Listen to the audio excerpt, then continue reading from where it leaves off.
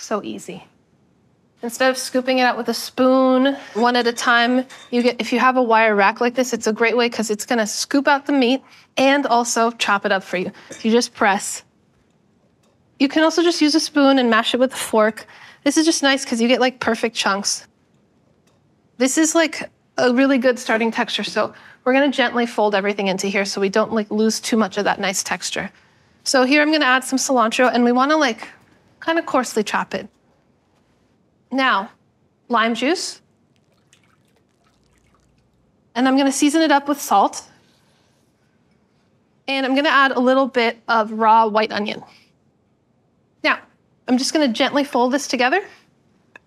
And then we're gonna taste. This is just like a really nice base to start with. And then you do you, get crazy, have fun. You really can't go wrong.